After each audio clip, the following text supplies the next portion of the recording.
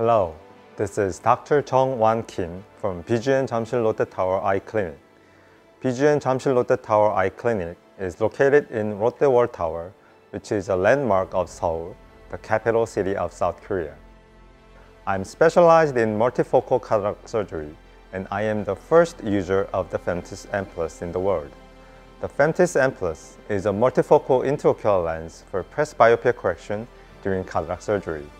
I want to share my experience on multifocal cataract surgery and my clinical experience about the FEMTIS Plus.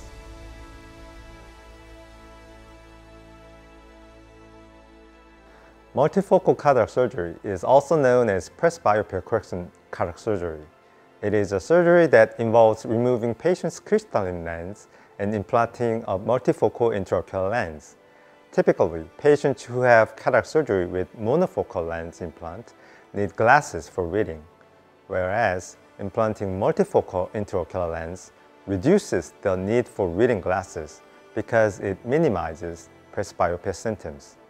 Extensive preoperative consultation is necessary to find the right intraocular lens that meets each patient's needs.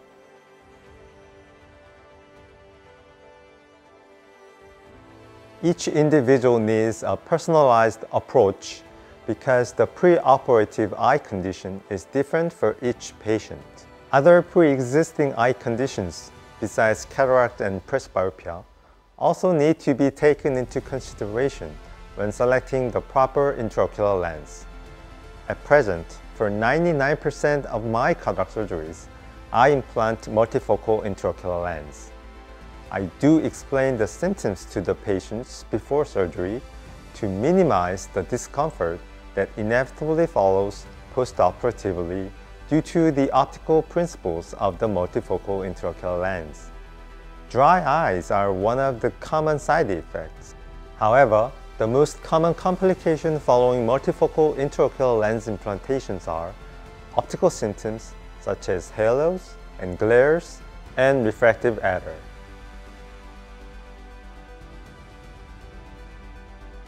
In multifocal cataract surgery, the visual quality is better and the independence from glasses is greater when the post-operative refractive error is minor. Therefore, we put a lot of effort to achieve the most accurate post-operative results. In order to do that, we first perform a thorough pre-operative examination. In addition, during the surgery, positioning the implanted intraocular lens into the capsular bag so that it stays secure as long as possible is crucial. We call it effective lens position. However, various factors contribute to a change of position of the intraocular lens post-operatively. It may depend on the material, size, design of the intraocular lens, the type or solidity of the capsular waxes of the capsular bag. The intraocular lens may change its position as time passes depending on the capsular bag contraction and fibrosis, and there are cases where it gets pushed back and the patient becomes hyperopic. To prevent this, I insert a capsular tension ring inside the capsular bag before implanting the intraocular lens during every cataract procedure. However, despite these measures, the position of the intraocular lens cannot be 100% fixed. As the contraction of the capsular bag intensifies and shifts the intraocular lens eventually, it decenters or tilts.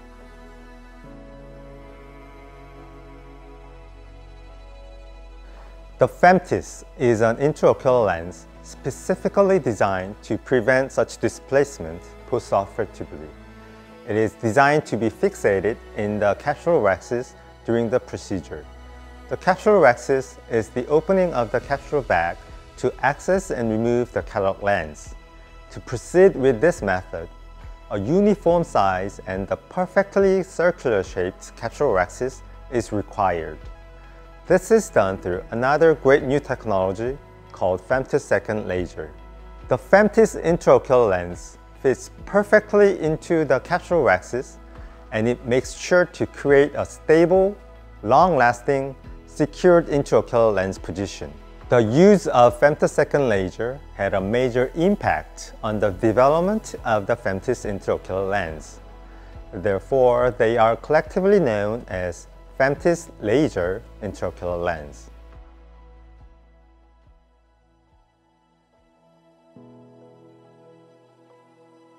According to several studies, the intraocular lens used after the cataract surgery tilted by 3 to 4 degrees, decentered by 0.4 to 0.6 mm, and rotated by 3 to 5 degrees on average.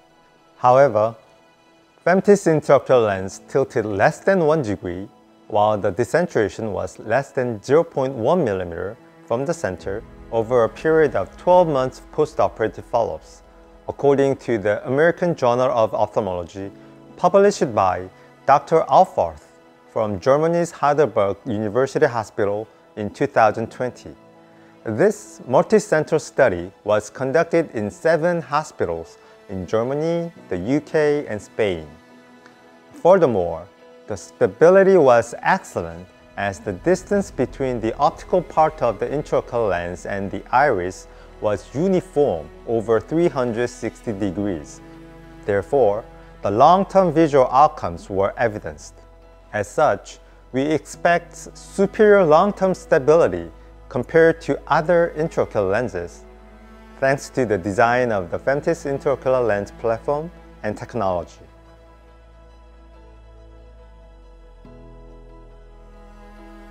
Various types of dysphotopsia occur from the different design due to the optical principle of the multifocal intraocular lens.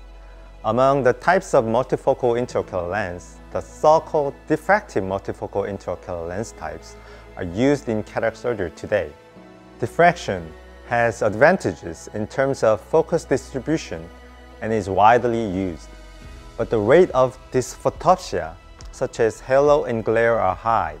These symptoms can be severe if the center of the intraocular lens shifts from its position. Incidentally, so-called asymmetric refractive multifocal intraocular lens types do not use diffraction for light distribution, and they have an asymmetric shape with a presbyopia corrective section at the bottom of the lens, which occasionally causes glare in form of angel wings. However, halos do not develop.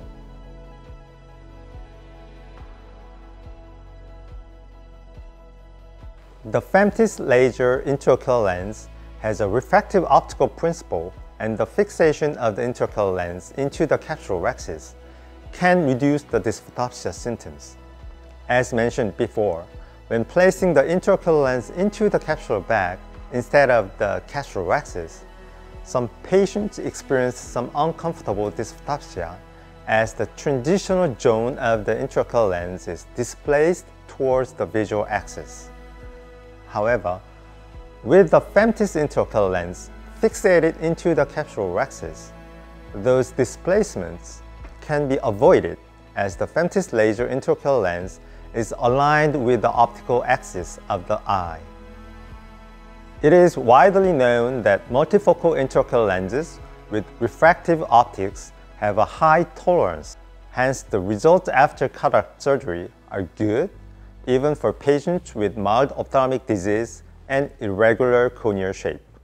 I expect FEMTIS M Plus to bring positive results in the future of cataract surgery to correct presbyopia due to its ability to minimize dysphotopsia, which is known as the most common side effect of multifocal intraocular lenses implantation.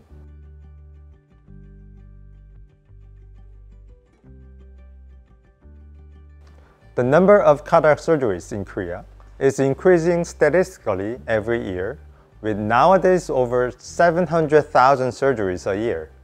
The number has doubled compared to 10 years ago. What's unusual about this is that the average age of cataract patients is decreasing.